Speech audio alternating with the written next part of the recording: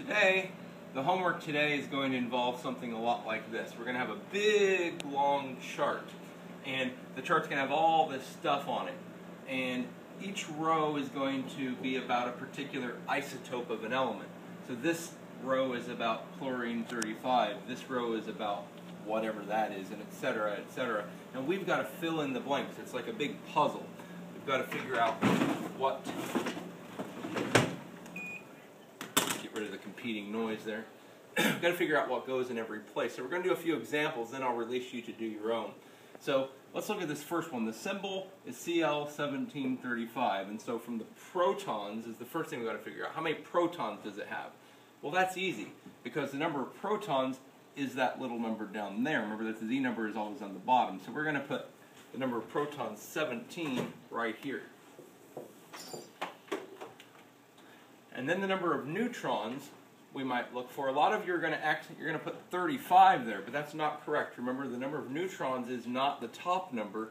That top number is what you get if you add the protons to the neutrons.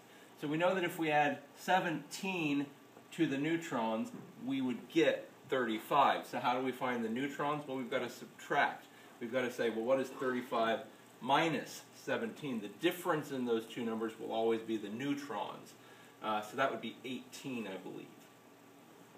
Then we get to the mass number. The mass number, that's easy.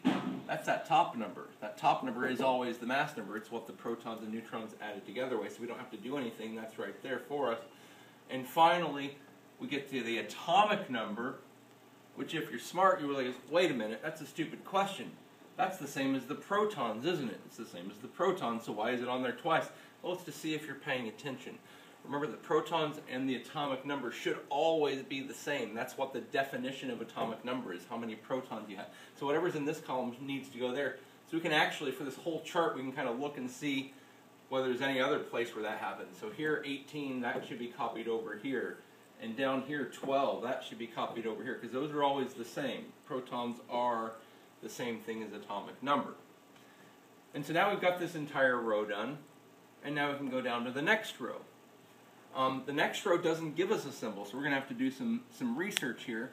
We look at the number of protons and we see that it's 18. Well, what has 18 protons? Well, we don't know, so we look at the periodic table. And so we look for element number 18, and that turns out to be right here. Element number 18 is argon, so we know we're dealing with argon. Remember that 39.9? That number, that's the atomic mass. We're going to ignore that. We don't need that for today's assignment. Never use that number on the right up there.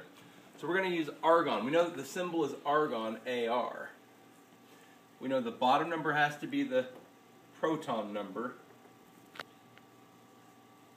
And we know that the top number has to be, once again, the mass number. Remember, the top number is the mass number. So whatever goes here will go there. So let's go ahead and figure this out. How do we get the mass number?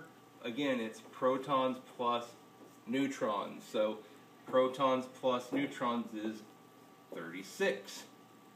So we write 36 up here. Boom, we're done with that one.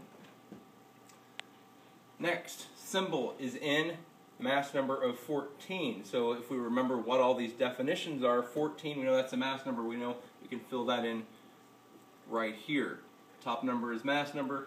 Bottom number is atomic number. Whoa, this one didn't give us the bottom number. Sometimes they'll do that. But that's okay, because nitrogen is on the periodic table, and we can look on the periodic table and we can see, well, nitrogen has an atomic number of 7. So we know that the number of protons has to be 7. So we go back over here and we can write 7 on the bottom down here.